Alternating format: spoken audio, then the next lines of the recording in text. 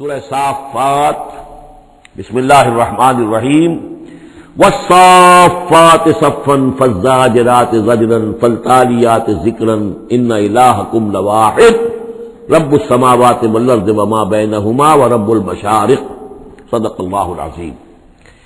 یہ جو انداز ہے جس طریقے سے یہ سورت شروع ہو رہی ہے والصافات صفا فالزاجرات زجرا فالتالیات ذکرا، قرآن حکیم میں 5 سورتیں اس ٹائپ کی ہیں۔ سورہ زاریات آئے گی، سورہ مرسلات آئے گی، سورۃ النازعات آئے گی، اور پھر یہ کہ آخری پارے کے اندر ایک سورت اور آئے گی والعادیات۔ تو یہ صافات، زاریات، مرسلات، نازعات اور یہ سورتیں جو آ رہی ہیں ان کا سٹائل ایک ہی ہے، اور اس میں بعض جگہوں پر تو خاصا اشکال ہے کہ آیا یہ فرشتے مراد ہیں یا کہیں ہوائیں مراد ہیں، لیکن اس صورت کے اندر تقریباً یہ کہ اجماع ہے کہ یہاں مراد ہے فرشتے۔ والصافات صفا، قسم ہے ان فرشتوں کی جو صفیں باندھ کر کھڑے رہتے ہیں۔ فالزاجرات زجرا، پھر وہ ڈانٹتے ہیں، ڈپٹتے ہیں جھڑک کر، یعنی اللہ تعالیٰ جب فرشتوں کو حکم دیتا ہے کہ فلاں بستی کو برباد کرنا ہے تو ان کی ڈانٹ، وہ صیحہ جو ہے، ان کانت الا صیحۃ واحدہ، یہ کسی فرشتے کی ڈانٹ ہے جس کی وجہ سے کہ وہ قوم ہلاک ہوتی ہے، برباد ہو جاتی ہے۔ فالتالیات ذکرا، پھر یہ کہ تلاوت کرنے والے ذکر کی، یعنی جو ذکر نبیوں پر آیا، رسولوں پر آیا، وہ بھی لے کر آتے ہیں یہی فرشتے۔ صافات صفا، صفے باندھے ہوئے حاضر ہیں، گویا کہ خادمین بارگاہ خداوندی کے ہر وقت حاضر ہے، کمر بستہ ہے، کمر باندھی ہوئی ہے۔ فالزاجرات زجرا، جہاں کہیں عذاب بھیجنے کا اللہ کی طرف سے حکم آتا ہے تو وہاں جا کر وہ عذاب بھیجتے ہیں، ڈانٹتے ہیں۔ فالتالیات ذکرا، اور جہاں کہیں پہنچانا ہوتا ہے ذکر، وہاں پر ذکر پہنچاتے ہیں۔ یہ سب گواہ ہیں اس پر، ان الہکم لواحد، یقیناً تمہارا الہ ایک ہے، اکیلا۔ یہ چونکہ گروپ وہ ہیں کہ جن کا اصل مرکزی مضمون ہے توحید۔ آپ آگے جا کر دیکھیں گے جو آخری 2 گروپ ہیں ان کا مرکزی چونکہ مضمون جو ہے وہ ہے انذار آخرت، تو وہاں پر آپ دیکھیں ان الدین لواقع، یہ ساری قسمیں کھا کر ان الدین لواقع، دین، جزا و سزا، حساب کتاب، اس کا بدلہ لازماً ہونے والا ہے۔ یہاں جو گواہی پر جو قسمیں کھائی گئی ہیں اس پر جو مقسم علیہ ہے، ان الہکم لواحد، یقیناً تمہارا الہ ایک ہی ہے، رب السماوات والارض، جو رب ہے، مالک ہے آسمانوں کا اور زمین کا، وما بینہما، اور جو کچھ ان دونوں کے مابین ہے، ورب المشارق، اور تمام مشرقوں کا رب ہے۔ اب یہاں مغارب کا لفظ نہیں آیا، اس لیے کہ ہر نقطہ زمین کا جو ہے وہ مشرق بھی بنتا ہے، ہر نقطہ، جسے ہم مغرب اس وقت کہیں گے، اس وقت سورج یہاں طلوع ہو رہا ہے تو غروب اس کے بالکل اپوزٹ ہے، لیکن خود وہ جگہ بھی تو ایک وقت میں طلوع بن جائے گی، وہاں پر بھی مشرق ہوگا، سورج وہاں تو جب چمکے گا وہاں رائز کرے گا، تو گویا کہ تمام جو ہے یہ مشارق ہی ہے۔ انا زینا السماء الدنیا بزینۃ الکواکب، ہم نے مزین کر دیا ہے، خوشنما بنا دیا ہے سماء الدنیا کو۔ السماء الدنیا مرکب توصیفی ہے، سب سے قریب والا آسمان، دنا کہتے ہیں قریب کو، ادنا قریب ترین، اور دنیا اس کا مؤنث ہے۔ انا زینا السماء الدنیا، جو قریب ترین آسمان ہے اس زمین سے، اس کو ہم نے مزین کر دیا ہے بزینۃ الکواکب، ستاروں کی زیبائش اور آرائش۔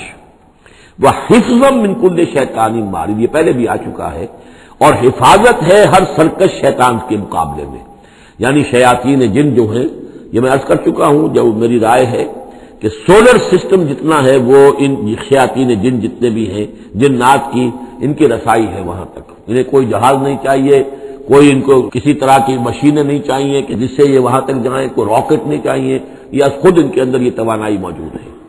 جیسے پرندے ہیں اڑ رہے ہیں، ہم نہیں اڑ سکتے، لیکن پرندہ ہے چھوڑ سکتا ہے، وہ بھی اڑ رہا ہے۔ اسی طریقے سے ان کے لیے اللہ تعالیٰ نے جو ہے اس پورے سولر سسٹم کو، اس سے آگے نہیں، اس سولر، کیونکہ ان کا مبدا جو ہے، پیدائش جو ان کی ہوئی ہے وہ میرے نزدیک سورج سے ہوئی ہے، سورج ہی کی جو لو تھی اور لپٹ تھی اس سے ان کی پیدائش ہوئی ہے۔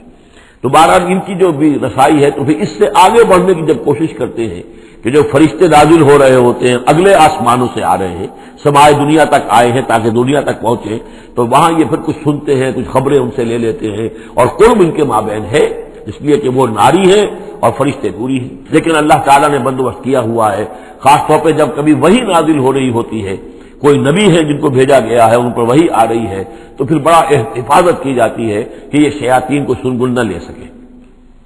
وَحِفْظًا مِنْ كُلِّ شَيْطَانٍ مَارِدٍ لَا يَسْمَعُونَ إِلَى الْمَلَإِ الْأَعْلَىٰ، یہ نہیں سن پاتے، یستمعون کا یسمعون بن گیا، یہ نہیں سن پاتے ملأ اعلیٰ کی باتیں۔ وَيُقْذَفُونَ مِنْ كُلِّ جانب، اور ان کے اوپر پھینکے جاتے ہیں تیر، میزائلز ان پر داغے جاتے ہیں ہر جانب سے، دحوراً ان کو بھگانے کے لیے، کھدیڑنے کے لیے۔ وَلَهُمْ عَذَابٌ وَاصِبٌ، اور ان کے لیے پھر عذاب ہے سخت دائمی۔ إِلَّا مَنْ خَطَفَ الْخَطْفَةَ، اللہ سوائے اس کے کہ جو کوئی شے اچک کر لے جاتا ہے، کوئی ایک چیز، فَأَتْبَعَهُ شِهَابٌ ثَاقِبٌ، تو پھر اس کے پیچھے پھینکا جاتا ہے ایک چمکتا ہوا انگارہ، وہ میزائل جو ہے ان کی طرف مارا جاتا ہے۔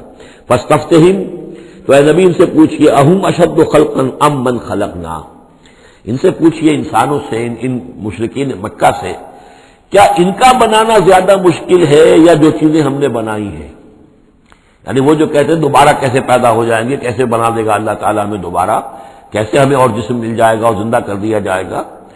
فَاسْتَفْتِهِمْ، ان سے پوچھئے، أَهُمْ أَشَدُّ خَلْقًا، کیا ان کی تخلیق زیادہ ثقیل، زیادہ بھاری، زیادہ مشکل تھی، أَمْ مَنْ خَلَقْنَا، یا وہ جو ہم نے بنایا ہے، ہم نے آسمان بنائے، ہم نے ستارے بنائے، ہم نے سورج بنایا، ہم نے چاند بنائے، اور ہم نے کیا کچھ بنایا ہے تم جانتے بھی نہیں، گیلیکسیز بنائی ہیں تم نہیں جانتے، اتنی وسیع اور اس کائنات کا بنانے والا جو ہے اس کے لیے تمہیں دوبارہ پیدا کرنا مشکل ہو گیا۔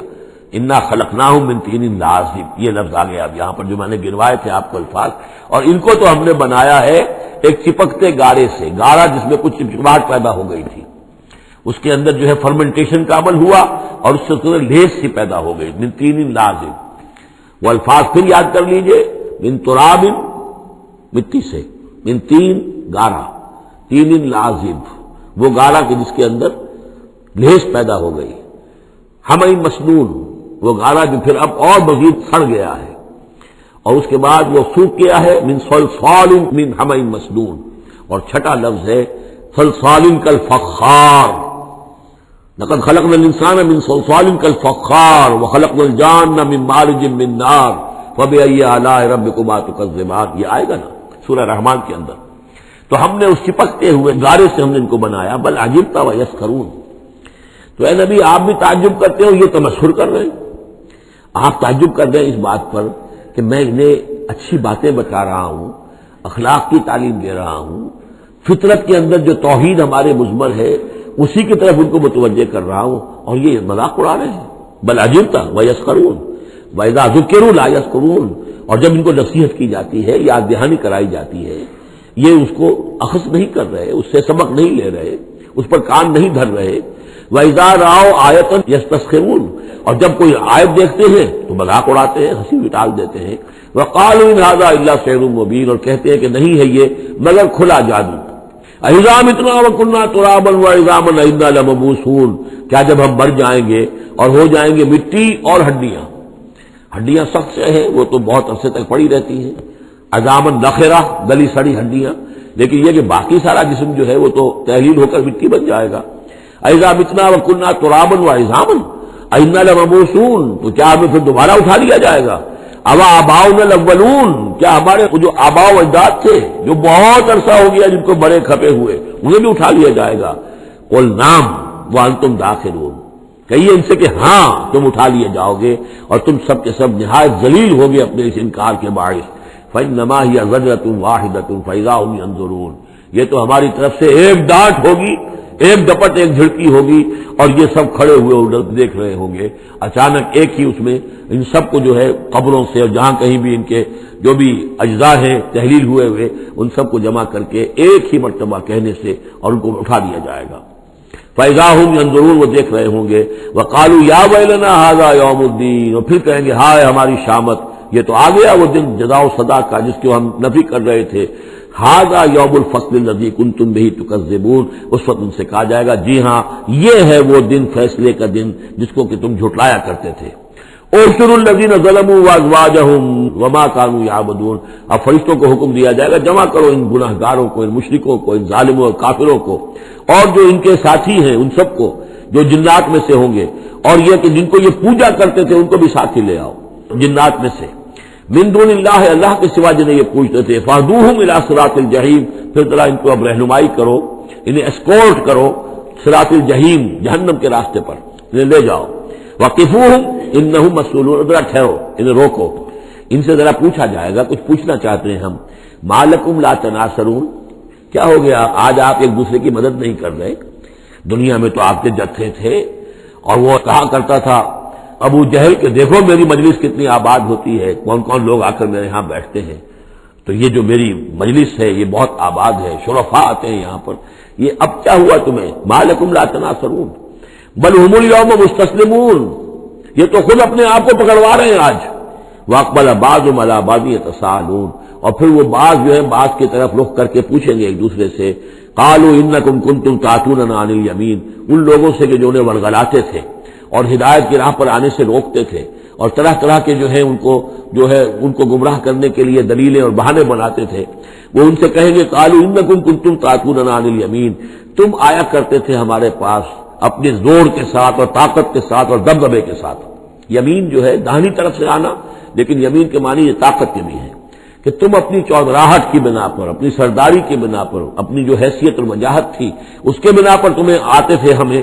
قالوا بل لم تکونوا مؤمنین، وہ یہ کہیں گے کہ نہیں تم خود ہی نہیں تھے ایمان لانے والے. وما کان لنا علیکم من سلطان، اور ہمارے پاس تمہارے اوپر تمہارے لیے کوئی سند نہیں تھی، ہمارے پاس کوئی اختیار نہیں تھا. بل کنتم قوما طاغین، بلکہ تم خود تھے حد سے بڑھ جانے والے لوگ. فحق علینا قول ربنا، تو اب ہم سبھی مستحق ہو چکے ہیں اللہ تعالیٰ کے اس قول کے. وہ عذاب کا جو معاملہ ہے اللہ کا، جو اس نے کہا تھا کہ لأملأن جہنم من الجنۃ والناس اجمعین، کہ میں تو بھر کر رہوں گا جہنم کو جنوں اور انسانوں سے. اب وہ قول ہم پر واقع ہو چکا، ہم اس کے مستحق بن چکے. فحق علینا قول ربنا انا لذائقون، اب تو ہمیں وہ مزہ چکھنا ہی ہوگا اس عذاب کا.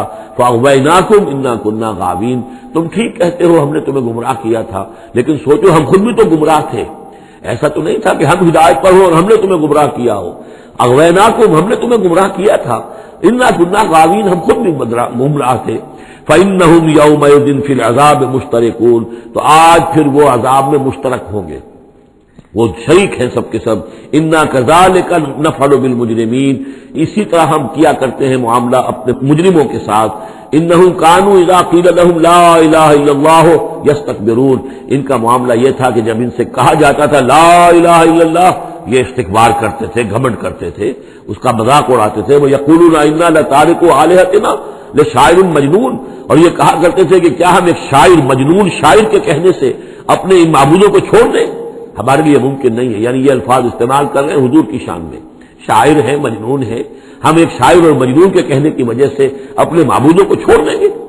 وَيَقُولُونَ إِنَّا لَتَارِكُو آلِهَتِنَا لِشَاعِرٍ مَجْنُونٍ بل جاء بالحق وصدق المرسلین، نہیں بلکہ یہ محمد صلی اللہ علیہ وسلم تو حق لے کر آئے ہیں، سچ لے کر آئے ہیں، ہدایت لے کر آئے ہیں، اور انہوں نے تصدیق کی ہے تمام رسولوں کی. انکم لذائق العذاب العلیم، لیکن اب تمہیں اس دردناک عذاب کا مزہ چکھنا ہوگا. وما تجزون الا ما کنتم تعملون، اور نہیں تمہیں بدلہ مل رہا ہے مگر وہی کہ جو تم عمل کرتے تھے. الا عباد اللہ المخلصین، سوائے ہمارے مخلص بندوں کے جن کو ہم نے مخلص کر لیا تھا، جن کو ہم نے اپنا خاص بنا لیا تھا، اپنے لیے خالص کر لیا تھا. اولئک لہم رزق معلوم، ان کے لیے ہے رزق مقرر ہے، طے شدہ ہے. فواکہ میوے ہیں، وہم مکرمون، اور ان کا اکرام ہوگا، اعزاز ہوگا. فی جنات النعیم، نعمتوں والے باغات میں. علی سرر متقابلین، وہ تختوں کے اوپر بیٹھے ہوئے ہوں گے آمنے سامنے. یطاف علیہم بکاس من معین، اور ان کی طرف خادم جو ہیں وہ ان پر چکر لگا رہے ہوں گے صاف اور بغیر کسی نشے والی شراب کے پیالے لے کر، صاف شراب کے پیالے لے کر ان پر جو ہے وہ گردش کر رہے ہوں گے. بیضاء لذۃ للشاربین، وہ شراب ایسی ہوگی، وہ مشروب ایسا ہوگا، سفید رنگ کا ہوگا اور پینے والوں کے لیے بہت لذیذ ہوگا. لا فیہا غول، اس کے پینے سے نہ تو کوئی سرگرانی ہوگی، ولا هم عنہا ينزفون، نہ اس کو پی کر وہ بہکیں گے. ایک سرور کی کیفیت تو ہوگی، لیکن اس کے ساتھ یہ نہیں ہے کہ کوئی سر میں گرانی ہو جائے یا یہ کہ اس کو پی کر بہک جائیں. وَعِندَهُمْ قَاصِرَاتُ الطَّرْفِ عِينٌ، اور ان کے پاس ہوں گی ان کی ایسی بیویاں کہ جن کی نگاہیں نیچی ہوں گی، شرمیلی ہوں گی اور بڑی بڑی آنکھوں والی ہوں گی. كَأَنَّهُنَّ بَيْضٌ مَكْنُونٌ، اور ایسی ہوں گی جیسے کہ وہ انڈے ہیں جو چھپا کر رکھے گئے ہیں. فَأَقْبَلَ بَعْضُهُمْ عَلَى بَعْضٍ يَتَسَاءَلُونَ، پھر یہ ایک دوسرے کی طرف رخ کر کے ایک دوسرے سے سوال کریں گے. قَالَ قَائِلٌ مِّنْهُمْ إِنِّي كَانَ لِي قَرِينٌ، یقول أئنک لمن المصدقین أئذا متنا وكنا ترابا وعظاما أئنا لمدینون قال هل انتم مطلعون فاطلع فرآه في سواء الجحيم قال تالله ان كدت لتردين ولولا نعمة ربي لكنت من المحضرين صدق الله العظيم رب اشرح لي صدري ويسر لي امري واحلل عقدة من لساني يفقهوا قولي اللهم ربنا الهمنا رشدنا واعذنا من شرور انفسنا اللهم ارنا الحق حقا وارزقنا اتباعه وارنا الباطل باطلا وارزقنا اجتنابه اللهم وفقنا لما تحب وترضى اللهم ربنا آنس وحشتنا في قبورنا وارحمنا بالقرآن العظيم اللهم اجعله لنا إماما ونورا وهدى ورحمة اللهم ذكرنا منه ما نسينا وعلمنا منه ما جهلنا وارزقنا تلاوته آناء الليل وأطراف النهار واجعله لنا حجة يا رب العالمين آمين۔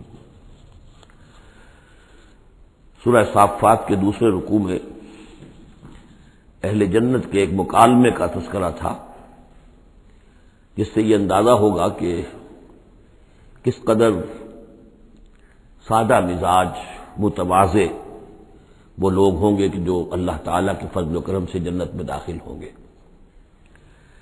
قال قائل منہم، ان میں سے ایک کہے گا کہنے والا، انی کان لی قرین، یہ اہل جنت ہیں، آپس میں گفتگو کر رہے ہیں، میرا ایک ساتھی تھا، دوست تھا،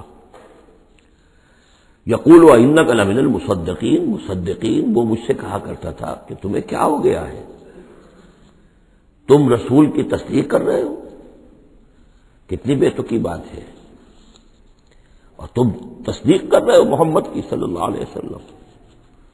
اذا متنا وکنا ترابا وعظاما انا لمدینون، کیا جب ہم مر جائیں گے اور ہم ہو جائیں گے مٹی اور ہڈیاں بھی گڑی سلی ہوں گی اور سڑی گلی ہوں گی، اور یہ کہ مٹی باقی جسم تو مٹی بن چکا ہوگا، تو کیا پھر ہمیں کوئی جزا ملے گی، بدلہ ملے گا؟ قال هل انتم مطلعون، تو کہے گا وہ کوئی کہنے والا کہ کیا تم لوگ دیکھنا چاہتے ہو، جھانک کر دیکھو گے تمہارا وہ دوست جو تمہیں گمراہ کرنے کی کوشش کرتا تھا وہ کہاں ہے، کس حال میں ہے، دیکھنا چاہو گے؟ یعنی اہل جنت کے لیے یہ اہتمام بھی کیا جائے گا۔ فطلع، تو وہ جھانک کر دیکھے گا، فرآہ فی سواء الجحیم، تو دیکھے گا اس کو جہنم کے، دوزخ کے گویا کہ بیچوں بیچ اس کی تہ میں۔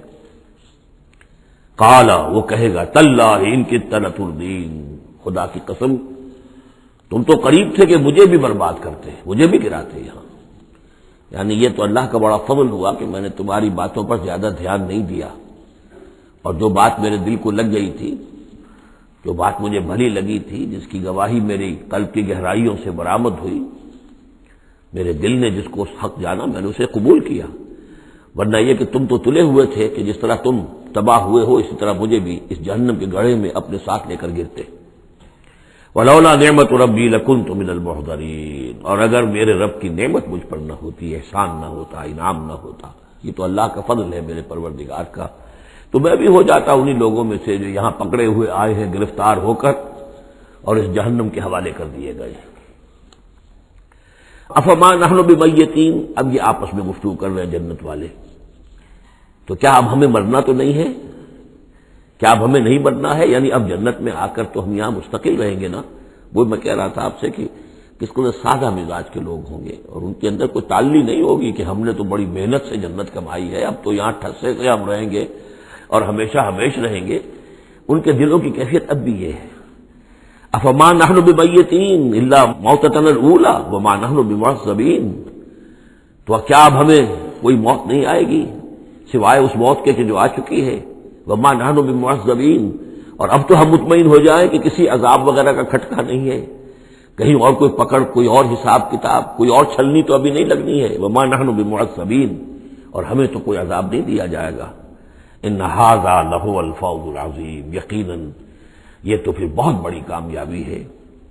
لمثل ھذا فلیعمل العاملون، بس عمل کرنے والوں کو ایسی چیز کے لیے عمل کرنا چاہیے، اس انجام تک پہنچنے کی کوشش کرنی چاہیے۔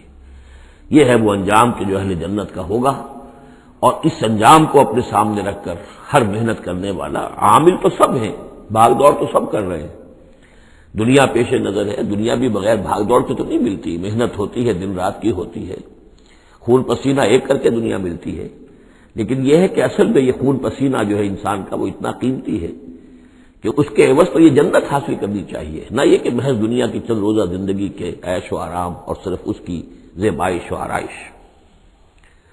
اذالک خیر نزلا ام شجرۃ الزقوم، بھلا یہ کیفیت بہتر ہوگی، یہ انجام بہتر ہوگا، یا وہ ایک مہمان نوازی کے اعتبار سے نزل پہلی مہمان نوازی، ام شجرۃ الزقوم، یا زقوم کا درخت بہتر ہوگا کہ جو جہنمیوں کو دیا جائے گا، ان کا جو ناشتہ ہوگا وہ زقوم سے ہوگا۔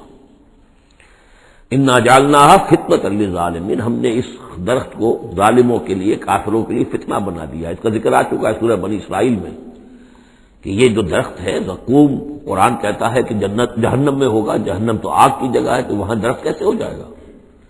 کہاں درخت کہاں آگ؟ تو ہم نے اس کو فتنہ بنا دیا ہے۔ وہ لوگ سب ساری چیزیں جو ہے اس دنیا کے قوانین پر قیاس کر رہے ہیں، اس عالم کے قوانین یہ نہیں ہے، اس قوانین اور ہے۔ یہاں کی آگ تو ایک دفعہ جلا دیتی ہے تو انسان مر جاتا ہے، وہاں کی وہ آگ جلائے گی لیکن مرنے نہیں دے گی۔ یہاں کھال جھلس گئی تو پھر کوئی لمبی چوڑی جو ہے وہ پلاسٹک سرجری کی جائے تو شاید دوبارہ کچھ ہو جائے، ورنہ یہ کہ خود بخود تو نہیں آ جائے گی، لیکن وہاں یہ ہے کہ جیسے ہی کھال جھلس جائے گی اور کھال اللہ تعالیٰ ان کو عطا کر دے گا۔ تو وہاں کے نوامیس، وہاں کے قوانین، وہاں کے جو بھی لاز ہیں وہ مختلف ہیں یہاں کے قوانین سے۔ انا جعلناها فتنۃ للظالمین انها شجرۃ تخرج فی اصل الجحیم، وہ ایک درخت ہے کہ جو جہنم کے بالکل تہ میں سے ابھرے گا، نکلے گا۔ طلعها کانه رؤوس الشیاطین، اور اس کے گابھے ایسے ہوں گے، خوشے ایسے ہوں گے جیسے شیطانوں کے سر ہیں، یعنی کوئی بہت ہی خوفناک قسم کے اور بہت بدنما۔ فَإِنَّهُمْ لَآكِلُونَ مِنْهَا، پھر یہ جو جہنمی ہے یہ کھائیں گے اس میں سے مجبور ہو کر، ویسے انسان اس کو دیکھنا تک پسند نہیں کرے گا، اس میں اس قدر کراہت ہوگی، لیکن یہ کہ چونکہ بھوک کی شدت ہوگی تو وہ کھائیں گے، منہ ماریں گے اس میں۔ فَمَالِئُونَ مِنْهَا الْبُطُونَ، اور اس سے اپنے پیٹوں کو بھریں گے۔ ثُمَّ إِنَّ لَهُمْ عَلَيْهَا لَشَوْبًا مِّنْ حَمِيمٍ، پھر جب اندر سے وہ کھولے گا اور پیاس کی طلب ہوگی تو پھر انہیں ایسا پانی دیا جائے گا کھولتا ہوا پینے کے لیے کہ جس میں پیپ کی ملاوٹ ہوگی، پیپ ملایا گیا ہوگا، لشوب من حمیم۔ ثم ان مرجعهم الى الجحیم، پھر یہ تو ابھی ابتدائی ہو گئی نا، جو ان کی مہمان نوازی جو ہے ابتدا میں ہو رہی ہے، اور اس کے بعد پھر ان کو لوٹا دیا جائے گا جہنم میں۔ انہم الفوا آباہم ضالین، یہ وہ لوگ ہیں جنہوں نے اپنے آباء و اجداد کو پایا گمراہ، بھٹکا ہوا، اب انہی کے اوپر انہوں نے انہی کے نقش پا پر چلنا شروع کر دیا۔ فہم علی آثارہم یہرعون، تو انہی کے نقوش پا پر اب یہ دوڑ رہے ہیں، بے اختیار دوڑے چلے جا رہے ہیں، بغیر سوچے سمجھے، جو بھی آباء و اجداد کے طور طریقے ہیں۔ وَلَقَدْ ضَلَّ قَبْلَهُمْ أَكْثَرُ الْأَوَّلِينَ، حالانکہ ان سے پہلے بھی جو پہلے لوگ تھے ان کی اکثریت بھی گمراہ تھی، وہ تو ہم دیکھ چکے ہیں۔ ان تُطِعْ أَكْثَرَ مَنْ فِي الْأَرْضِ يُضِلُّوكَ عَنْ سَبِيلِ اللَّهِ، یہ ہم آیت پڑھ چکے ہیں۔ اگر تم زمین میں بسنے والوں کی اکثریت کی پیروی کرو گے تو وہ تو تمہیں گمراہ کر کے چھوڑے گی۔ پھر یہ آیت بھی سورہ یوسف میں آ چکی ہے، وَمَا يُؤْمِنُ أَكْثَرُهُم بِاللَّهِ إِلَّا وَهُمْ مُشْرِكُونَ، کہ ان کی اکثریت جو ہے اللہ پر ایمان نہیں رکھتی مگر کسی نہ کسی نوع کے شرک کے ساتھ، اور شرک یہی ہوتا ہے کہ ایک بڑے اللہ کو مان کر کسی نہ کسی چھوٹے اللہ کو بھی مانا جائے، اور ہوتا یہ ہے کہ وہ چھوٹا خدا جو ہے وہ اعصاب پر سوار ہو جاتا ہے، اور بڑا تو کہتے ہیں وراء الورا وراء الورا، وہ تو ہے بیٹھا ہوا ہے، اسے اس دنیا کی فکر بھی نہیں ہے، کوئی چنتا بھی نہیں ہے، کوئی تشویش بھی نہیں ہے، وہ اپنے اندر مگن ہے۔ مشائین کا فلسفہ یہ ہے جو ارسطو کے پیروکار ہیں، اور ہمارے ہاں اکثر جو متکلمین ہیں وہ سب مشائین ہیں، ارسطو کے پیروکار ہیں اکثر متکلمین۔ تو متکلمین کے اس مشائین کا، ارسطو کا فلسفہ یہ ہے کہ اللہ تعالیٰ صرف کلیات کا عالم ہے، جزیات کا نہیں ہے، زیادہ اسے اس کائنات کی فکر ہی نہیں، اس نے بس پیدا کر دیا ہے، بس اللہ اللہ خیر صلی اللہ، کچھ قوانین بنا دیے، یہ خود بخود چل رہی ہے، اب اسے اس سے کچھ سروکار نہیں ہے۔ جیسے کہ کوئی کھلاڑی جو ہے وہ فٹ بال کو کک مارتا ہے، اب وہ فٹ بال جا رہی ہے، اب کھلاڑی ادھر کھڑا ہے، فٹ بال جا رہی ہے، اب یہ کھلاڑی چاہے کہ روک لے تو وہ فٹ بال کو روک تو نہیں سکتا، وہ تو جا رہی ہے، وہ تو زمین کی فرکشن ہے، کوئی رکاوٹ ہے یا اس کی اپنا مومنٹم ختم ہوگا تو پھر یہ ہے کہ وہ رکے گی۔ تو یہ تصورات بھی اللہ کے بارے میں دنیا میں رہے ہیں اور بڑے بڑے حکماء کے رہے ہیں، فلاسفہ کے رہے ہیں۔ انسان نے جب جو اپنے پیمانے ہیں ان پر اللہ کو ناپنا چاہا اور تولنا چاہا تو پھر اسی قسم کی حماقتوں میں انسان مبتلا ہوا۔ وَلَقَدْ ضَلَّ قَبْلَهُمْ أَكْثَرُ الْأَوَّلِينَ، ان سے پہلے بھی جو پہلے تھے، پہلوں کی اکثریت بھی تو گمراہوں پر مشتمل تھی۔ وَلَقَدْ أَرْسَلْنَا فِيهِمْ مُنذِرِينَ، ہم نے ان میں بھی اپنے خبردار کرنے والے بھیجے تھے۔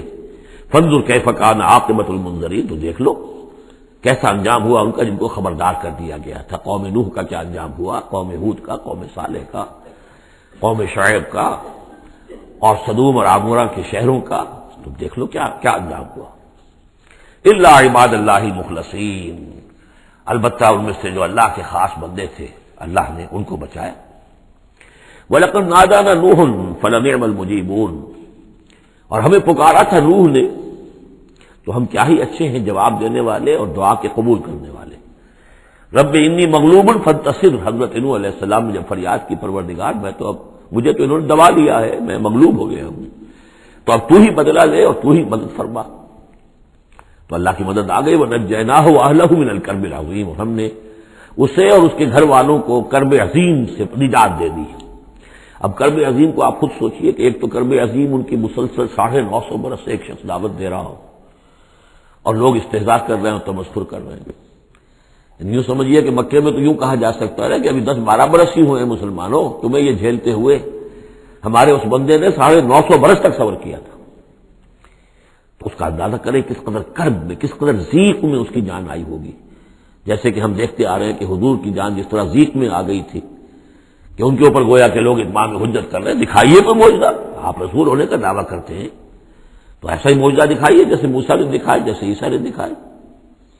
اور ادھر سے اللہ تعالیٰ کا فیصلہ یہ ہے کہ کوئی حصی معجزہ ہم نہیں دکھائیں گے۔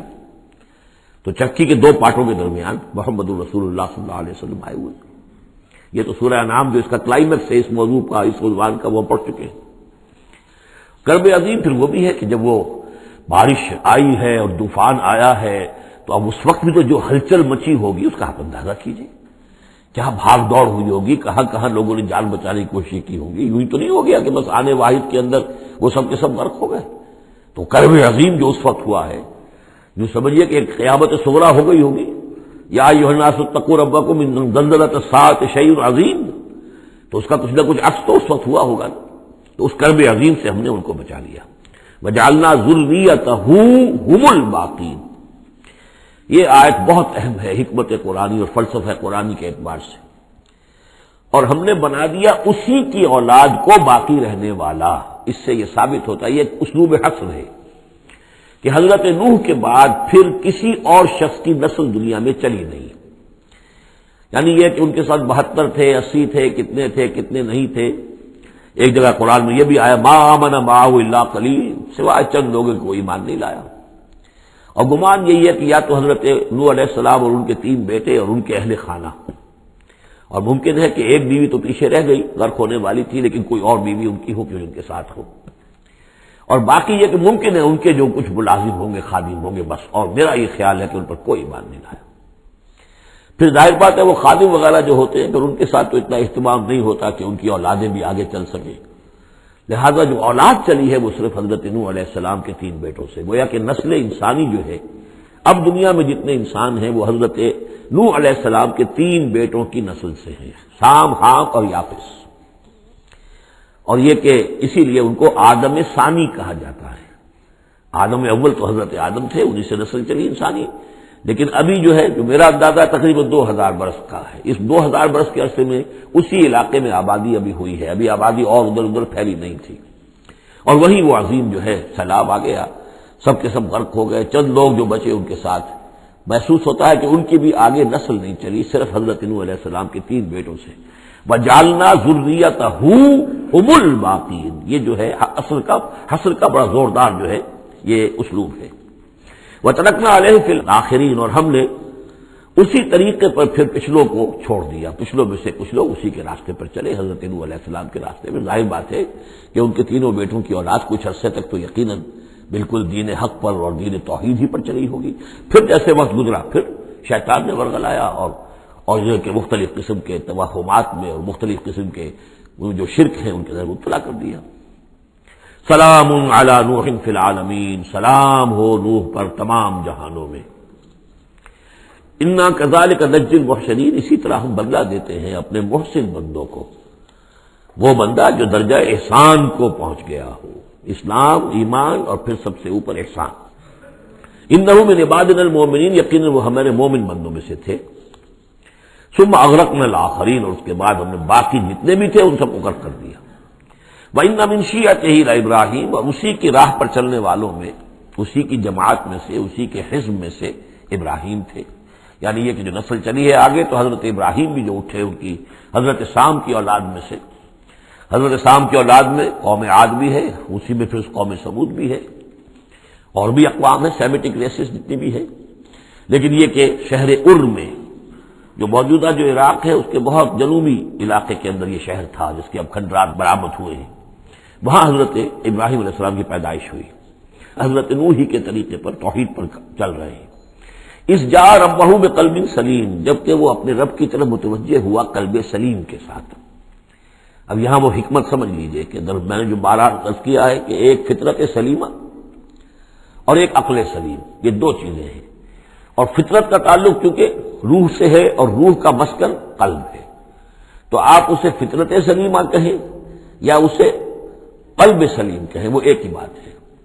قلب سلیم اپنی اصل حقیقت پر، اصل جو حیات اس کی ہے اس پر باقی ہو، پرورٹڈ نہ ہوئی ہو اس کی فطرت، اس پر پردے نہ پڑ گئے ہوں، یہ خد و خال جو ہے وہ اپنی اصل سلامتی کے ساتھ باقی ہوں، اور پھر اس کو کہتے ہیں صوفیہ سیر الی اللہ، اس جا ربہ بقلب سلیم، جو قلب سلیم ہے وہ اللہ کی طرف آگے بڑھتا ہے، اور عقل سلیم کی روشنی میں وہ پھر پہنچتا ہے توحید تک، اور توحید کے بعد معاد تک، جیسا کہ میں نے کئی مرتبہ عرض کیا کہ سورہ فاتحہ در حقیقت اسی مقام پر کھڑی ہے کہ ایک انسان کے جو قلب سلیم اور عقل سلیم کی رہنمائی میں توحید اور معاد تک پہنچ گیا ہے، اور اب وہ یہ بھی جان گیا ہے کہ اصل طریقہ زندگی گزارنے کا یہی ہے کہ اللہ کی بندگی کی جائے، اس ایک خدا کی بندگی کی جائے۔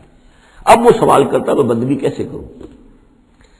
جیسے میں نے آپ کو بتایا مکے میں ایسے لوگ موجود تھے، حضرت سعید ابن زید جو ہیں کہ جو بہنوئی تھے حضرت عمر بن الخطاب کے رضی اللہ تعالیٰ عنہ کے جو والد تھے زید، وہ موحد تھے، اور کعبے کے پردے پکڑ پکڑ کر دعا کیا کرتے تھے کہ اللہ میں صرف تجھے پوجنا چاہتا ہوں، تیری بندگی کرنا چاہتا ہوں، لیکن نہیں جانتا کیسے کروں۔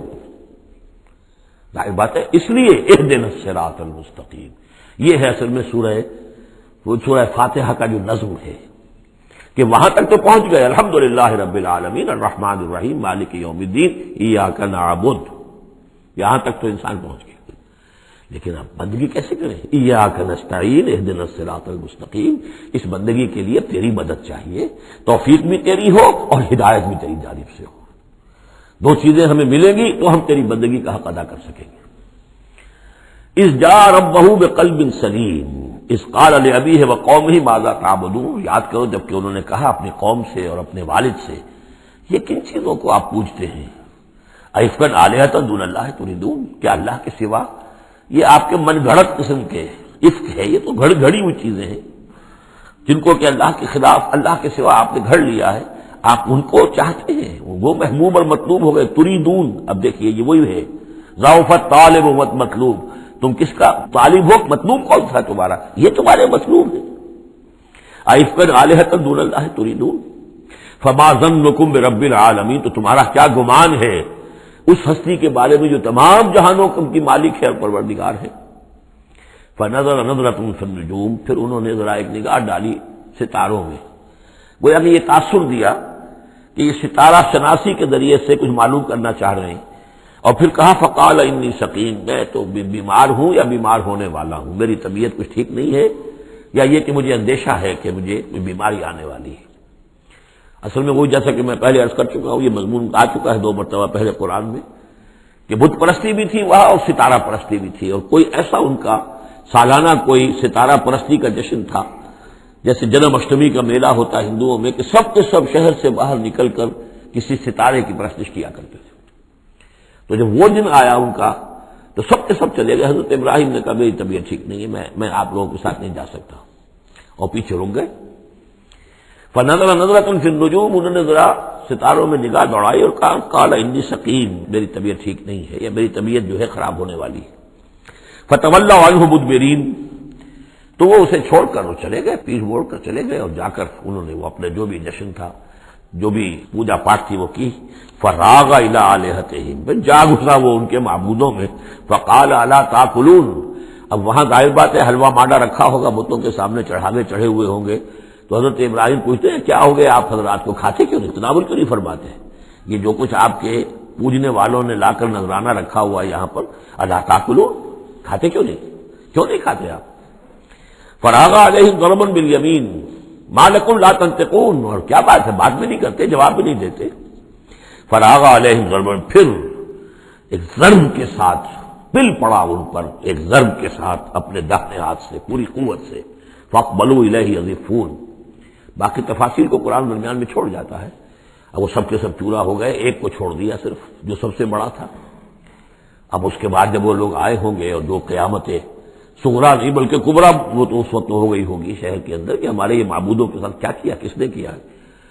فاقبلوا الیہ یزفون، تو گھبراتے ہوئے دوڑے ہوئے ان کی طرف آئے. قال تعبدون ما تنحتون، اب انہوں نے پھر اب ان کے ساتھ مباحثہ کہہ لیجیے، مناظرہ کہہ لیجیے، بغیر کسی خوف کے. اتعبدون ما تنحتون، کیا آپ لوگ پوچھتے ہیں ان چیزوں کو جنہوں خود تراشتے ہیں اپنے ہاتھ سے؟ واللہ خلقکم وما تعملون، یہ آیت بھی حکمت قرآنی اور فلسفہ قرآنی کے اعتبار سے بہت اہم ہے. جبکہ اللہ نے تمہیں بھی بنایا ہے اور تمہارا عمل جو ہے اس کا بھی پیدا کرنے والا اللہ ہے. اس پر اہل سنت کا یہ عقیدہ ہے کہ انسان کاسب عمل تو ہے، خالق عمل نہیں ہے. یعنی میں نے ارادہ کیا کہ میں یہ پیالہ اٹھاؤں، اس ارادہ کرنے کا معاملہ تو میرا ہے، اور اسی کے بنا پر اگر یہ ارادہ نیک ہے تو جزا، اور غلط ہے تو سزا. باقی یہ اٹھا سکنا اس کا یہ میرے بس کا روگ نہیں ہے جب تک کہ اذن رب نہ ہو. اس لیے کہ نہ معلوم کتنی فورسز آف نیچر ہیں جو اس میں انوالوڈ ہیں، کتنا پریشر ہوا کا اس کے اوپر ہے. پھر یہ کہ میرا اپنا جسمانی نظام جو ہے کہ میرے دماغ کا فیصلہ میرے ہاتھوں تک کنوے کرنے والے جو وہ الیکٹرک وائر ہیں اندر، وہ وائرنگ میں کوئی گڑبڑ ہو جائے کہیں. لیکن یہ ساری چیزیں جو ہوتی ہیں تو اعمال کا خالق اللہ ہے، کاسب انسان ہے. واللہ خلقکم وما تعملون، یہاں خاص طور پر یہ اس لیے کہا جا رہا ہے کہ تم نے تراشے ہیں نا یہ، تو تم جو کچھ کرتے ہو اپنے ہاتھوں سے، تمہارے جو اعمال ہوتے ہیں ان کا خالق بھی اللہ ہے. قالوا ابنوا له بنيانا فالقوه في الجحيم، انہوں نے کہا اس کے لیے ذرا ایک بڑا الاؤ بناؤ، بڑی عمارت تعمیر کرو، اور پھر اس کو ایک جہنم کے اندر جھونک دو، آگ کے اندر ڈال دو. فارادوا به كيدا فجعلناهم الاسفلين، تو انہوں نے اس کے ساتھ اس پر ایک داؤ آزمایا تھا لیکن ہم نے انہی کو کر دیا نیچے، یعنی وہ شکست خوردہ.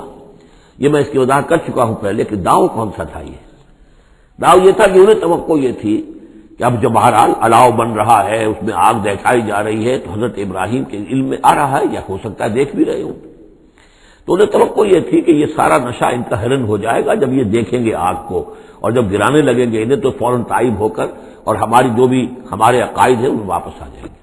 اس لیے کہ یہ آسان کام نہیں، یہ ان کی چال تھی کہ یہ آ کر ان کے 14 طبق روشن ہو جائیں گے جب آگ کے کنارے پہ لا کے ان کو کھڑا کیا جائے گا.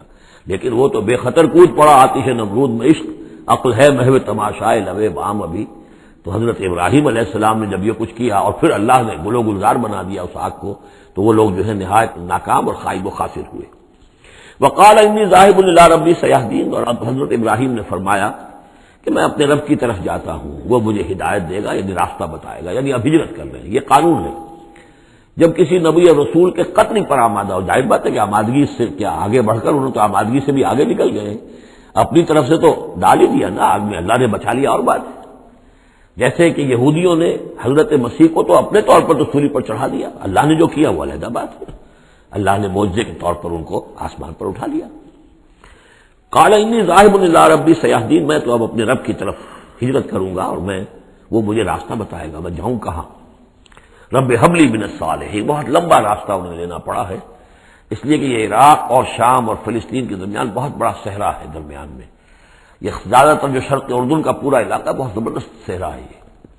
تو ادھر سے کوئی جا ہی نہیں سکتا تھا. وہ تو وہی جو دریا کے ساتھ ساتھ جو ہے فرات کے ساتھ ساتھ ہوتے ہوئے اوپر گئے ہیں، ہاران کا علاقہ ہوتا تھا، شمالی شام کا علاقہ، پھر وہاں سے پھر نیچے اترے ہیں اور فلسطین کے علاقے میں پہنچے. بہت لمبا سفر کرنا پڑا.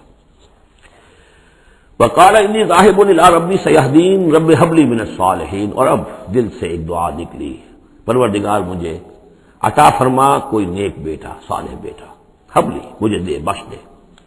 فبشرناہ بغلام حلیم. تو ہم نے اسے ایک ایسے بیٹے کی بشارت دی جو حلیم ہے. اس لفظ حلیم کے بارے میں ایک بات بہت نوٹ کر لیجئے. یہ قرآن مجید میں صرف اللہ کے لیے آیا ہے یا صرف دو اشخاص کے لیے، حضرت ابراہیم کے لیے اور حضرت اسماعیل کے لیے. تیسری کسی جگہ پر کسی شخصیت کے لیے حلیم کا لفظ نہیں آیا. کل 3 مرتبہ آیا ہے غیر اللہ کہہ لیجیے، یعنی باقی تو اللہ کے لیے حلیم تو وہ تو ہے ہی ہے، بار بار آ رہا ہے، بار بار آ رہا ہے. لیکن اللہ کی یہ شان وہ ہے کہ جو گویا کہ زیادہ عام نہیں ہے لوگوں کے اندر، ورنہ یہ کہ کچھ نہ کچھ عکس ہر چیز کا اللہ کی صفات کا لوگوں میں ہے. لیکن حلم جس کو کہتے ہیں، حضرت ابراہیم کے لیے 2 مرتبہ اور حضرت اسماعیل کے لیے غلام حلیم. اس کے مقابلے میں حضرت اسحاق کے لیے لفظ آتا ہے غلام علیم. علیم اور حلیم اس کو اچھی طرح نوٹ کر لیجیے.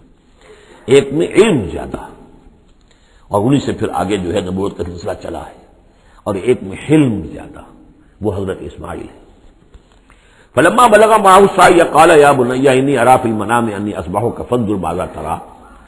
تو پھر جب وہ پہنچے اس عمر کو کہ ان کے ساتھ بھاگ دوڑ کر سکیں، ان کے کام میں ہاتھ بٹا سکیں، قال یا بنی، انہوں نے کہا ہے میرے بیٹے میں تو دیکھ رہا ہوں، انی ارا فعل مضارع ہے کہ 3 دن ہو گئے مجھے دیکھتے ہوئے، خواب دیکھ رہا ہوں، ایک ہی خواب میں نیند میں دیکھ رہا ہوں، انی اصبحک کہ میں تمہیں ذبح کر رہا ہوں. فانظر ماذا ترى، تو تم دیکھو تمہاری رائے کیا ہے، تمہارا کیا خیال ہے. قال یا ابت افعل ما تؤمر. یہ ہے ان کا حلم. انہوں نے کہا فوراً ابا جان کر گزریے جس چیز کا آپ کو حکم ہو رہا ہے. انہیں معلوم ہے کہ میرے والد نبی ہے اور میرے والد کا خواب وہی ہے، وہ کوئی ایسا خیال نہیں ہے کہ جو من گھڑت خیال ہو یا کسی شیطان کی طرف سے کوئی ان کو جو ہے اس طرح کی چیز جو ہے وہ دکھائی جا رہی ہو. تو انہوں نے کچھ نہیں کہا ابا جان پتہ نہیں سوچیے تو صحیح ہے، خواب باقی خواب صحیح ہے، سچا ہے، کیا ہے، نہیں کچھ نہیں. یا ابت افعل ما تؤمر ستجدنی انشاءاللہ من الصابرین قریب. انشاءاللہ آپ مجھے پائیں گے صبر کرنے والوں میں. یہی میں سمجھتا ہوں کہ ان کا وہ رویہ ہے کہ جس کی وجہ سے یہ حلیم کا خطاب اللہ تعالیٰ کی طرف سے انہیں ملا ہے. یہاں یہ بات بھی نوٹ کر لیجئے کہ یہود نے بڑی زبردست کوشش کی ہے تورات میں تحریف کرنے کی، کہ ذبیح اللہ حضرت اسماعیل کے بجائے حضرت اسحاق کو قرار دیا جائے. جگہوں کے نام بدل دیے ہیں. فلسطین میں بھی ایک جگہ کا نام مریا رکھ دیا ہے، مروا، جیسے مروا کے اوپر قربان گاہ تھی وہ مریا وہاں بنا دیا ہے. وہاں بھی ایک بکہ بنا دیا، وادی بکا، وادی بکا، وہ بکہ اس لیے کہ مکہ جو ہے وہ وادی مکہ تھی جس میں کہ یہ اللہ تعالیٰ نے حضرت ابراہیم کو وہ جگہ بتائی کہ یہ ہے بیت اللہ کا مقام. اور یہ کہ عجیب بات یہ ہے کہ بعض ہمارے مفسرین بھی ان کے اس پروپیگنڈے سے متاثر ہو گئے ہیں، اور یہ کہ ذبیح اللہ جو ہے وہ حضرت اسماعیل نہیں بلکہ حضرت اسحاق ہے. غالباً اگر میرا حافظہ ہو کر نہیں کھا رہا تو تبری اس مغالطے میں مبتلا ہو گئے. بہت بڑے مفسر ہیں. تو اس پر جو کتاب لکھی مولانا حمید الدین فراہی نے عربی زبان میں، وہ بہت مارکے کی کتاب تھی، الرائے الصحیح فی من هو الذبیح. کون ذبیح ہے اس کے بارے میں صحیح رائے عربی زبان میں لکھی. اس کا ترجمہ مولانا اسلائی صاحب نے کیا تھا، وہ ہم نے شائع کیا تھا انجمن خدام القرآن کے تحت. غالباً اب بھی کہیں ہوگا، لیکن وہ کتاب اتنی دقیق ہے، اتنی مشکل ہے، عام ذوق کی نہیں ہے. اس لیے میں نے ایک مرتبہ بہت سی وہ شائع کر لی تھی، وہ بہت عرصے تک پڑھی نہیں، پھر اس کے پڑھنے والے نہیں نکلے. قال یا بنی انی ارى في المنام انی اصبحک فانظر ماذا ترى قال یا ابت افعل ما تؤمر ستجدنی ان شاء اللہ من الصابرین فلما اسلما وتلہ للجبین. تو جب ان دونوں نے فرما برداری کی روش اختیار کر لی اور حضرت ابراہیم نے اسماعیل کو لٹا دیا پیشانی کے بل کہ تاکہ چہرہ سامنے نہ ہو، بجائے سامنے وہ چلانے کے چھری اس گدی پر چلانے کی کوشش کی. وَنَادَيْنَاهُ يَا ابراہیم، اور ہم نے پکارا ہے ابراہیم کا صدقت رؤیا، تم نے تو اپنا خواب سچا کر دکھایا. اِنَّا كَذَلِكَ نَجْزِي الْمُحْسِنِينَ، ہم اسی طرح اپنے محسن بندوں کو بدلہ دیتے ہیں. ان ھذا لہو البلاء المبین، یقیناً یہ بہت بڑی آزمائش تھی۔ یہ شاباش کی حد ہے کہ ممتحن یہ کہے اس سے کہ جس کا امتحان لے رہا ہو کہ بھائی امتحان بڑا سخت لیا تھا میں نے تمہارا واقعتاً۔ اب یہ شاباش کا جو ہے یوں سمجھیے کہ سب سے آخری شکل ہے کہ ممتحن کہے۔ اس موضوع پر میں نے ایک تحریر لکھی تھی جو کتابچے کی شکل میں موجود ہے، حج اور عید الاضحیٰ اور اس کی حکمت، اس میں میں نے یہ چیزیں بیان کی ہیں۔ وَفَدَيْنَاهُ بِذِبْحٍ عَظِيمٍ، اور پھر ہم نے اس کی جگہ پر فدیہ ایک ذبح عظیم، جنت کا ایک میڈھا آیا اور اس کی جگہ پر حضرت اسماعیل کی جگہ پر ذبح ہوا، اور اسی کی پھر اب یہ یاد ہے کہ جو بنائی جا رہی ہے قربانی جو ہوتی ہے۔ وَتَرَكْنَا عَلَيْهِ فِي الْآخِرِينَ، اسی پر ہم نے پھر باقی رکھا پچھلوں میں بھی، یعنی اس میں یہ بھی ہو سکتا ہے کہ پوری ملت ابراہیم مراد ہو، جیسے ملت نوح پر ہم نے باقی رکھا کچھ لوگوں کو جن میں سے حضرت ابراہیم بھی تھے، اور یہ بھی کہ اس قربانی کا خاص طور پر جو ہے اس کا ذکر کیا جا رہا ہو۔ سلام علی ابراہیم، سلام ابراہیم پر، کذالک نجزی المحسنین، اسی طرح ہم بدلہ دیتے ہیں اپنے محسن بندوں کو، انہ من عبادنا المؤمنین، یقیناً وہ ہمارے مومن بندوں میں سے تھے۔ وبشرناہ باسحاق نبیا من الصالحین، اور ہم نے بشارت دی انہیں اسحاق کی کہ جو انبیاء ہی میں کے زمرے میں سے ایک نبی ہوں گے۔ وبارکنا علیہ وعلی اسحاق، اور ہم نے اپنی برکتیں نازل فرمائی ان پر بھی اور اسحاق پر بھی علیہم الصلاۃ والسلام۔ ومن ذریتہما محسن وظالم لنفسہ مبین، اور ان کی اولاد میں سے نسل میں سے بہت نیکوکار بھی نکلے، بہت محسن بھی نکلے، لیکن یہ کہ ظالم لنفسہ مبین، صاف صاف اپنے نفس پر ظلم کرنے والے بھی نکلے، ہر طرح کے لوگ نکلے۔ وَلَقَدْ مَنَنَّا عَلَىٰ مُوسَىٰ وَهَارُونَ، یہ قصص النبیین کے انداز کی صورت ہے جو میں یہ اصطلاحات سے آپ کو واقف کرا چکا ہوں۔ وَلَقَدْ مَنَنَّا عَلَىٰ مُوسَىٰ وَهَارُونَ، اور اسی طرح ہم نے موسیٰ اور ہارون پر بھی احسان فرمایا۔ وَنَجَّيْنَاهُمَا وَقَوْمَهُمَا مِنَ الْكَرْبِ الْعَظِيمِ، اور ہم نے انہیں دونوں کو اور ان کی قوم کو کرب عظیم، اس بڑی کرب سے اور بڑے غم اور اردو سے نجات دلائی، نجات دی۔ وَنَصَرْنَاهُمْ فَكَانُوا هُمُ الْغَالِبِينَ، اور ہم نے ان کی مدد کی پھر وہی غالب ہوئے، یعنی ان کے سامنے ان کا دشمن جو ہے غرق ہوا۔ وَآتَيْنَاهُمُ الْكِتَابَ الْمُسْتَبِينَ، اور ہم نے ان دونوں کو وہ کتاب دی یعنی تورات کے جو بہت ہی واضح ہے، ہر چیز کو واضح کرنے والی۔ وَهَدَيْنَاهُمَ الصِّرَاطَ الْمُسْتَقِيمَ، اور ہم نے دونوں کو راستہ دکھایا، سیدھا راستہ، صراط مستقیم کی ہدایت دی۔ وَتَرَكْنَا عَلَيْهِمَا فِي الْآخِرِينَ، اور اسی پر ہم نے باقی رکھا انہی کی ملت پر پچھلوں میں بھی۔ سلام علی موسیٰ وہارون، سلام موسیٰ پر بھی اور ہارون پر بھی۔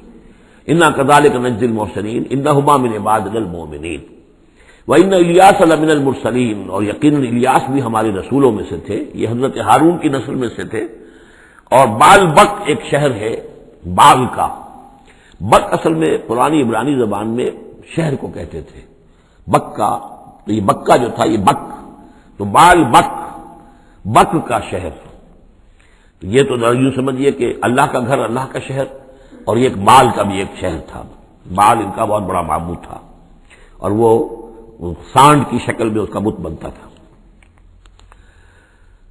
وَإِنَّ إِلْيَاسَ لَمِنَ الْمُرْسَلِينَ إِذْ قَالَ لِقَوْمِهِ أَلَا تَتَّقُونَ، جبکہ انہوں نے اپنی قوم سے یہ کہا کہ تم تقوی اختیار نہیں کرتے، ڈرتے نہیں ہو۔ أَتَدْعُونَ بَالًا، تم پکارتے ہو بال کو، وَتَذَرُونَ أَحْسَنَ الْخَالِقِينَ، اور جو بہترین خالق ہے اس کو تم نے چھوڑ دیا ہے۔ اللہ ربکم، جو اللہ ہے تمہارا رب ہے، ورب آبائکم الاولین، اور تمہارے جو پچھلے آباء و اجداد تھے ان سب کا رب ہے۔ فکذبوہ فانہم لمحضرون، تو انہوں نے اس کو جھٹلا دیا، اور تو وہ سب کے سب جو ہیں وہ پکڑے ہوئے آئیں گے قیامت کے دن، گرفتار ہو کر حاضر کر دیے جائیں گے، محضر ہوں گے۔ الا عباد اللہ المخلصین، سوائے ان میں سے ان اللہ کے نیک بندوں کے کہ جن کو اللہ نے اپنے لیے خالص کر لیا تھا۔ وَتَرَكْنَا عَلَيْهِ فِي الْآخِرِينَ، اور ہم نے اسی پر پھر باقی رکھا پچھلوں میں بھی اسی ملت، اسی طریقے کا یہ تسلسل چلا آ رہا ہے۔ اِنَّ هَٰذِهِ أُمَّتُكُمْ أُمَّةٌ وَاحِدَةٌ، دو مرتبہ یہ آیت آ چکی ہے۔ سلام علی الیاسین انا کذالک نجزی المحسنین انہ من عبادنا المؤمنین۔ اب یہ جو بار بار آ رہی ہیں آیتیں میں ان کا ترجمہ نہیں کر رہا ہوں، اور بہت سادہ بھی ہیں کہ جن کے ترجمے کی ضرورت نہیں ہے۔ وَإِنَّ لُوطًا لَمِنَ الْمُرْسَلِينَ، اور یقیناً لوط بھی رسولوں میں سے تھے۔ اذ نجیناہ وَأَهْلَهُ اجمعین، جبکہ ہم نے اسے بھی نجات دی اور ان کے گھر والوں کو بھی، سب کو۔ اصل میں اس کے سب کی تفصیل قرآن مجید سے تو ایسے معلوم ہوتا ہے کہ خاصا بڑا خاندان ہوگا، خاصا بڑا گھرانہ ہوگا، جن میں سے صرف ایک جو ہے عورت، ان کی بیوی جو تھی وہ رہ گئی پیچھے۔ تورات سے یہ معلوم ہوتا ہے کہ ان کی صرف دو بیٹیاں تھیں اور کوئی خاندان نہیں تھا، بس وہ اپنی دو بیٹیوں کو لے کر نکلے ہیں، واللہ عالم۔ قرآن کے بیان سے اندازہ جو ہوتا اہل، تو معلوم ہوتا ہے کہ خاندان جو ہے وہ کسی سائزیبل ہوگا، واللہ عالم۔ الا عجوزا فی الغابرین، سوائے ایک بڑھیا کے جو پیچھے رہنے والوں میں تھی، ثم دمرنا الآخرین، پھر ہم نے جڑ سے اکھاڑ کر پٹک دیا پچھلوں کو، باقیوں کو۔ وَإِنَّكُمْ لَتَمُرُّونَ عَلَيْهِمْ مُصْبِحِينَ، اور تم گزرتے ہی ہو صبح کے وقت ان پر سے، یعنی جہاں ان کے کھنڈرات تھے، جس کے بارے میں ابھی حال ہی میں خبر آئی ہے کہ کچھ برٹش آرکیولوجی وغیرہ سے جن کو دلچسپی ہے اور جو اس کے ماہر ہیں، تحقیق کی ہے کہ وہ ڈیڈ سی کے پانی کی سطح کے نیچے اب آثار تلاش کیے جا چکے ہیں اس سدوم اور عمورہ کے، وہ موجود ہیں، اور تورات اور قرآن دونوں کی پوری توثیق ہو گئی ہے۔ انشاءاللہ اب یہ ساری اب حضرت نوح علیہ السلام کی کشتی بھی وہ بھی لوگوں کی نگاہوں کے سامنے آ جائے گی، اس لیے کہ قرآن کے انداز سے یہ معلوم ہوتا ہے کہ ایک وقت میں وہ بھی ایک بڑی آیت کی حیثیت سے ظاہر ہوگی، اور یہ کہ یہ ساری چیزیں جو لوگوں کے سامنے ایک ثبوت کے طور پر آتی چلی جائے گی، یہ ساری تاریخ جو قرآن بیان کر رہا ہے اور تورات نے بیان کی صحیح ہے۔ وَإِنَّكُمْ لَتَمُرُّونَ، تم گزرتے ہو، جب تمہارے قافلے جاتے ہیں تو وہاں سے گزر کر جاتے ہو تم، صبح کے وقت بھی اور باللیل، کبھی رات کے وقت بھی۔ افلا تعقلون، تو کیا تم عقل سے کام نہیں لیتے؟ وَإِنَّ يُونُسَ لَمِنَ الْمُرْسَلِينَ، اور یونس بھی اسی طرح اللہ کے رسولوں میں سے تھے۔ اِذْ أَبَقَ إِلَى الْفُلْكِ الْمَشْحُونِ، جبکہ وہ بھاگ کر پہنچا اس کشتی میں کہ جو پہلے ہی سے لدی ہوئی تھی، اس کو چونکہ اپنی قوم کو چھوڑ کر غصے میں بھرے ہوئے، ذهب مغاضبا، یہ ہم پڑھ چکے ہیں، یعنی اپنے قوم کے انکار اور کفر کی وجہ سے اتنا انہیں طیش آیا، اتنا غصہ ہوا، غضبناک ہو کر، بس یہ غلطی ہوئی کہ انہیں انتظار کرنا چاہیے تھا کہ اللہ تعالیٰ کی طرف سے انہیں ایکسپریس پرمیشن ملے، واضح کہ اب ہاں تم اپنی قوم کو چھوڑ کر چلے جاؤ۔ اس کے بغیر رسول اپنی جگہ نہیں چھوڑ سکتا، لیکن یہ کہ وہ اس وقت جو ان کے اندر حمیت حق تھی وہ اتنے جوش میں آئی کہ بس ایک بات کا سہو ہو گیا، خطا ہو گئی۔ اب وہ گئے ہیں چھوڑ کر، تو پھر وہ غالباً وہی دجلہ اور فرات میں سے کسی دریا کے اندر کوئی کشتی ہوگی، اس میں یہ سوار ہو گئے۔ فَسَاهَمَ فَكَانَ مِنَ الْمُدْحَضِينَ، تو اس کشتی کا کوئی ڈولنے لگی، کوئی معلوم ہوا کہ ڈوب جائے گی، تو انہوں نے یہ کہا ان کے اپنے رواج کے مطابق، یا تو یہ کہ وزن کم کرنے کے اعتبار سے سوچا ہوگا کہ ایک آدمی کو تو یہاں سے اترنا ہوگا ورنہ پوری کشتی ڈوب جائے گی۔ روایات میں یہ بھی آتا ہے کہ انہوں نے سمجھا کہ کوئی غلام بھاگا ہوا آیا ہے اور اس کی وجہ سے ہماری یہ کشتی جو ہے یہ اب یہ ڈوبنے کے قریب آ گئی ہے، تو پھر اس قرآن اندازی کی کہ کون ہے وہ، اور قرآن اندازی میں نام حضرت یونس کا نکلا، تو انہوں نے اٹھا کے انہیں اور وہ دریا میں پھینک دیا۔ فساہما، انہوں نے قرآ ڈالا، فکان من المدحضین، تو وہی ہوا جسے دھکیل دیا گیا دریا کے اندر۔ فالتقمہ الحوت، تو اسے نگل لیا مچھلی نے، کوئی ویل ہوگی بڑی مچھلی، اور آج کل تو آپ کو معلوم ہے جس سائز کی ہوتی ہے۔ وہو ملیم، اور وہ ملامت زدہ تھے اللہ کی طرف سے۔ اب ظاہر بات ہے کہ جو بھی خطا ہو جاتی ہے اور جتنی بڑی شخصیت ہوتی ہے اس کے بارے میں ان کی چھوٹی سی خطا کے اوپر بھی اللہ کا جو اظہار ہوتا ہے ناراضگی کا، وہ بہت سخت ہوتا ہے۔ جن کے رتبے ہے سوا، ان کی سوا مشکل ہے ان کے مقامات کے اعتبار سے۔ فلولا انہ کان من المسبحین، تو اگر نہ ہوتے وہ تسبیح کرنے والوں میں سے، لا الہ الا انت سبحانک انی کنت من الظالمین، وہ ہم پڑھ چکے ہیں آیت کریمہ۔ اس کا انہوں نے اس مچھلی کا معاملہ اللہ نے ایسا خاص بھی رکھا ہوگا کہ ابھی ان کی موت وہاں واقع نہیں ہوئی، اس کے اندر گھٹن کی وجہ سے، اللہ کے اختیار میں سب کچھ ہے، اور وہ وہاں زندہ بھی رہے اور تسبیح کرتے رہے۔ لگا بے ساتھ مت نہیں لا یوم یبعثون، تو وہ رہتا اگر وہ نہ ہوتا مسبحین میں سے، تسبیح نہ کرتا، یہ آیہ کریمہ کا ورد وہاں نہ انہوں نے کیا ہوتا، تو یہ کہ وہ پھر رہتا اسی مچھلی کے پیٹ میں یوم یبعثون، قیامت تک، وہیں سے ان کا بعث بعد الموت ہوتا۔ فنبذناہ بالعراء، لیکن یہ کہ انہوں نے چونکہ اللہ سے اپنی معافی چاہی اور استغفار کیا، لا الہ الا انت سبحانک انی کنت من الظالمین، تو اللہ تعالیٰ نے اس مچھلی کو حکم دیا اور مچھلی نے اسے بالعراء، ایک چٹیل میدان میں کہیں اگل دیا، اور جا کر وہ ایک ساحل کے پر کسی پر چٹیل میدان کے اوپر وہ ڈال دیے گئے۔ وہ ہوا سقیم، حالت ان کی خستہ تھی، مچھلی کے پیٹ میں رہے ہیں تو کوئی ڈائجسٹو جوسز وغیرہ نے آخر کھال وال کو جو کچھ کیا ہوگا، بہت خستہ حالت کے اندر وہ مچھلی نے اگل دیا، اب وہ چٹیل میدان پر پڑے ہیں۔ اب یہ جو ہے فَأَنبَتْنَا عَلَيْهِ شَجَرَةً مِّن يَقْطِينٍ، تو ہم نے اس پر ایک یقطین کا درخت اگا دیا۔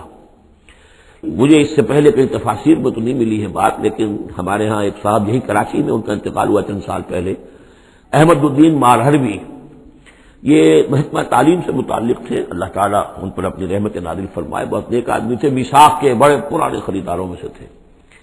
تو وہ محکمہ تعلیم میں کبھی رہے ہیں مکران کے علاقے میں، تو ان کا وہاں ایک بیل ہوتی ہے، اگجین کہتے ہیں، اگجین، یہ یعنی بلوچوں کے ہاں، مکرانیوں کے ہاں اس کا نام اگجین ہے، اور وہ بیل ایسی ہے کہ جس کے پتے بڑے بڑے ہوتے ہیں اور وہ زمین میں پھیلتی جاتی ہے، اور اس کے اندر کچھ ایسا انسیکٹیسائڈ ہے، کوئی ایسی چیز ہے، ریپیلنٹ ہے کہ کوئی جو ہے حشرات الارض اس کے قریب نہیں آتے.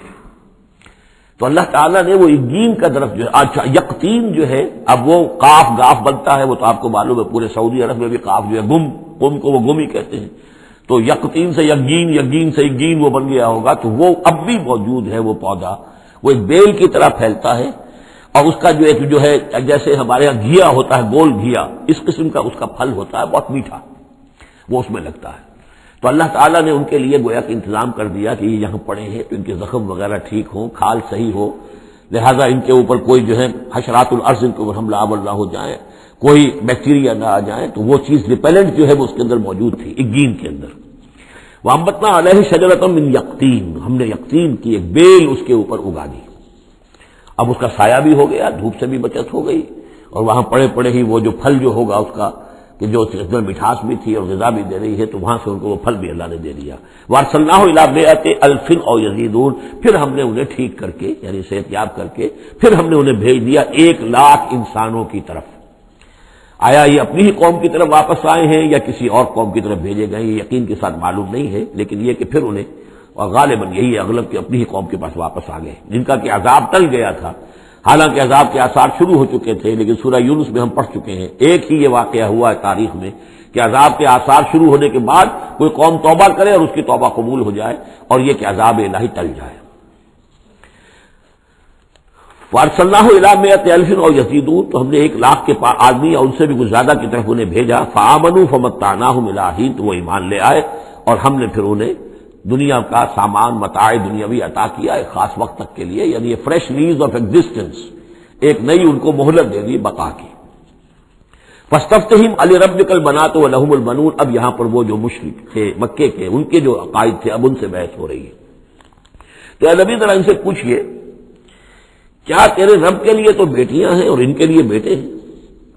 یعنی یہ کہ اوروں نے تو چلیے بیٹا تو دیا، اللہ کو الاٹ کیا تو بیٹا تو کیا، انہوں نے الاٹ بھی کیے تو بیٹی ہیں جو خود انہوں پسند نہیں ہے. ام خلقنا الملائکۃ اناثا، کیا ہم نے فرشتوں کو واقعی مؤنث بنایا تھا؟ وہم شاہدون، وہ گواہ ہیں اس کے، انہیں معلوم ہے کہ واقعتاً ہم نے فرشتوں کو جو بنایا تھا تو مؤنث بنایا تھا. الا انہم من افکہم لیقولون، نہیں آگاہ ہو جاؤ یہ ان کے اپنے بنائے ہوئے جھوٹ موٹ کے عقائد ہیں، اور وہ کہتے ہیں ولد اللہ، اللہ کی اولاد ہوئی. وانہم لکاذبون، یقیناً وہ جھوٹے ہیں. اصطفى البنات علی البنین، کیا اللہ تعالیٰ نے بیٹوں کو چھوڑ کر بیٹیاں پسند فرما لی؟ ما لکم کیف تحکمون، تمہیں کیا ہو گیا ہے، تم کیسے فیصلے کر رہے ہو، کیسی رائے دے رہے ہو؟ افلا تذکرون، تو کیا تم دھیان نہیں کرتے، عقل سے کام نہیں لیتے؟ ام لکم سلطان مبین، کیا تمہارے پاس کوئی کھلی سند ہے، کوئی سلطان ہے؟ اب یہ صورت بھی نوٹ کر لیجئے، یہ تیسری صورت ہے اسی سٹائل کی. سورہ حجر، پھر سورہ شعراء، پھر یہ سورہ صافات، وہی انداز، چھوٹی چھوٹی آیتیں، اور ردم ہے تیز، صوتی آہنگ زیادہ نمایاں ہے، ڈیوائن میوزک جس کو میں کہا کرتا ہوں، ملکوتی غنا جو ہے ان صورتوں کے اندر.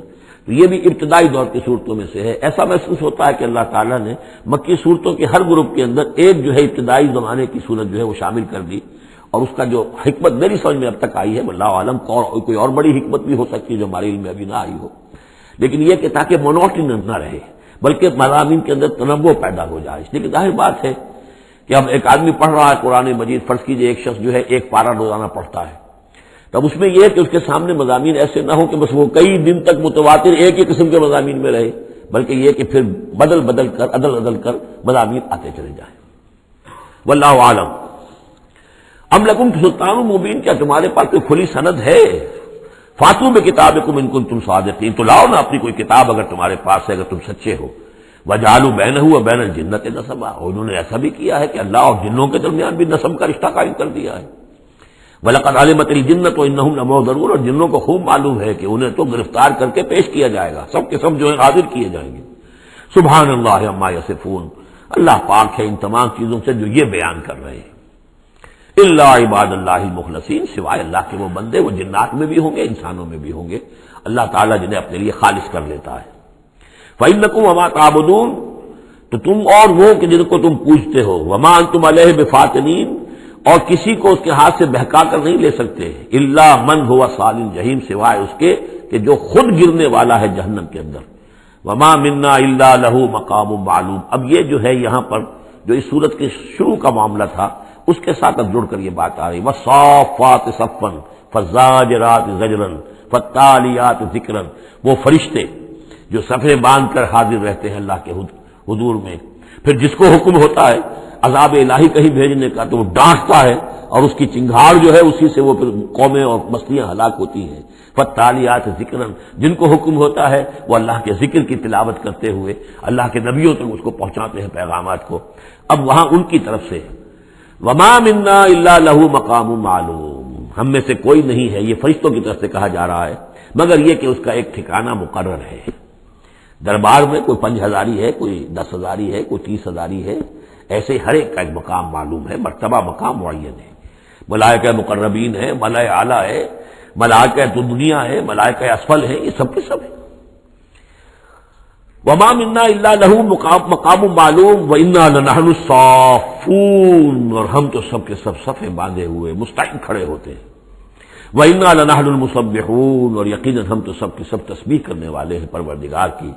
وَإِن كَانُوا لَيَقُولُونَ لَوْ أَنَّ عِندَنَا ذِكْرًا مِّنَ الْأَوَّلِينَ لَكُنَّا عِبَادَ اللَّهِ الْمُخْلَصِينَ. اور یہ لوگ تو کہا کرتے تھے، بہت زور دے کر کہتے تھے، قسمیں کھا کھا کر کہتے تھے، اگر جیسا کہ پہلوں کے پاس ذکر آیا تھا، اگر ہمارے پاس بھی آیا ہوتا لَوْ أَنَّ عِندَنَا ذِكْرًا مِّنَ الْأَوَّلِينَ لَكُنَّا عِبَادَ اللَّهِ الْمُخْلَصِينَ، تو ہم تو سب کے سب اللہ کے بڑے نیک اور مخلص بندے بن رہے ہوتے. فَكَفَرُوا بِهِ فَسَوْفَ يَعْلَمُونَ. اب جب وہ ذکر آ گیا ہے تو اس سے کفر کر رہے ہیں، اس کا انکار کر رہے ہیں، تو ان قریب یہ جان لیں گے کہ اس کی کیا پاداش ان کو بھگتنی پڑے گی. وَلَقَدْ سَبَقَتْ كَلِمَتُنَا لِعِبَادِنَا الْمُرْسَلِينَ. یہ آیات بھی بہت اہم ہے فلسفہ قرآن کے اعتبار سے.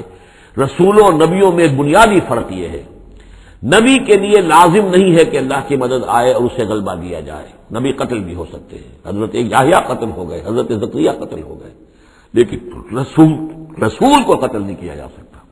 رسول مغلوب نہیں ہوگا. جیسے ہی محسوس ہوگا کہ قوم غالب آ رہی ہے، رسول مغلوب ہو رہا ہے، رسول اور اس کے ساتھیوں کو بچا لیا جائے گا اور پوری قوم کو غرق کر دیا جائے گا یا برباد کر دیا جائے گا. یہ اللہ کا قاعدہ قانون ہے رسولوں کے بارے میں. وَلَقَدْ سَبَقَتْ كَلِمَتُنَا لِعِبَادِنَا الْمُرْسَلِينَ. یہ بات تو ہماری پہلے سے طے شدہ ہے اپنے ان بندوں کے لیے کہ جن کو ہم رسول بنا کر بھیجتے ہیں. عبادنا المرسلین انہم لہم المنصورون، یقیناً ان کی مدد کی جائے گی.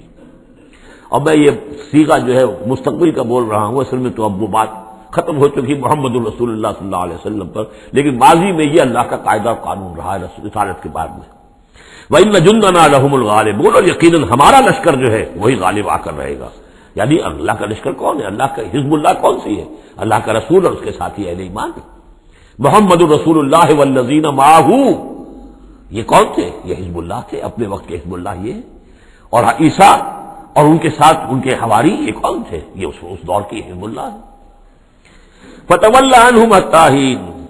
تو اے نبی ذرا آپ رخ پھیر لیجئے ان سے ایک وقت تک کے لیے، آپ زیادہ ان کی یہ استہزاء کریں، تمسخر کریں، آپ پرواہ نہ کریں، آپ اپنا رخ ہی پھیر لیجئے. وَأَبْصِرْهُمْ فَسَوْفَ يُبْصِرُونَ. تو آپ بھی ذرا ان کو دیکھتے رہیے، آپ اعراض کر کے ذرا پھر انتظار کیجئے، دیکھتے رہیے دور سے. فَسَوْفَ يُبْصِرُونَ، تو قریب یہ بھی دیکھ لیں گے. أَفَبِعَذَابِنَا يَسْتَعْجِلُونَ، تو کیا یہ ہمارے عذاب کی جلدی مچا رہے ہیں کہ لے آؤ محمد عذاب صلی اللہ علیہ وسلم. فَإِذَا نَزَلَ بِسَاحَتِهِمْ فَسَاءَ صَبَاحُ الْمُنذَرِينَ. پھر جب وہ عذاب اترے گا ان کے میدان میں، ساحہ کہتے ہیں بڑے میدان کو، کہ جیسے گھر ہے اور اس کے درمیان میں کوئی بڑا جو ہے پارک ہے جیسے ہمارے ہاں ہوتے ہیں. فَإِذَا نَزَلَ بِسَاحَتِهِمْ، جب ان کے اس بڑے میدان میں وہ اترے گا وہ عذاب، فَسَاءَ صَبَاحُ الْمُنذَرِينَ، تو وہ بہت بری صبح ہوگی ان کے لیے جن کو خبردار کر دیا گیا تھا. وَتَوَلَّ عَنْهُمْ حَتَّىٰ حِينٍ. پھر دوبارہ اے نبی ابھی ذرا آپ ان کی طرف سے آپ رخ پھیر لیجئے، ان کے انکار سے زیادہ دلگیر بھی نہ ہو، ان کے انجام کے بارے میں زیادہ صدمہ بھی نہ کریں. وَلَا تَحْزَنْ عَلَيْهِمْ، آپ ان کے بارے میں رنج و افسوس بھی نہ رکھیں. فَلَعَلَّكَ بَاخِعٌ نَفْسَكَ أَلَّا يَكُونُوا مُؤْمِنِينَ، آپ اس صدمے سے اپنے آپ کو اپنی جان کو نہ بھلائیں کہ یہ ایمان نہیں لا رہے.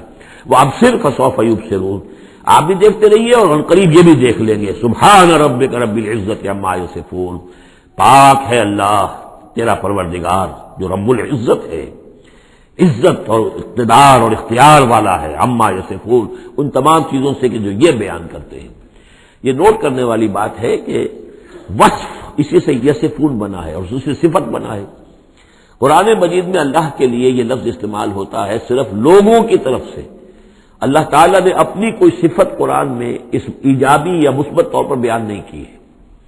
ویسے ہم احادیث میں لفظ ہے، لیکن یہ کہ یہ بات نوٹ کر لیجیے، قرآن میں صرف نام آتا ہے، لہ الاسماء الحسنی، اس کے ہیں تمام اچھے نام. اللہ کے لیے صفت کا لفظ کہیں واضح طور پر صحیح صراحتاً جو ہے وہ نہیں آیا ہے. جہاں بھی آیا عما یصفون، جو کچھ یہ اس کو وصف بیان کر رہے ہیں، جو کچھ اس کے بارے میں یہ کہہ رہے ہیں، سبحانہ و تعالی عما یصفون، اللہ اس سے پاک ہے، بلند و برتر ہے. وسلام علی المرسلین، اور سلام ہو تمام رسولوں پر. والحمد للہ رب العالمین، اور کل حمد بلکہ کل شکر زیادہ موضوع ہے اللہ کے لیے ہے جو تمام جہانوں کا مالک اور رب ہے. بارک اللہ لی ولکم فی القرآن العظیم ونفعنی وإیاکم بالآیات والذکر الحکیم.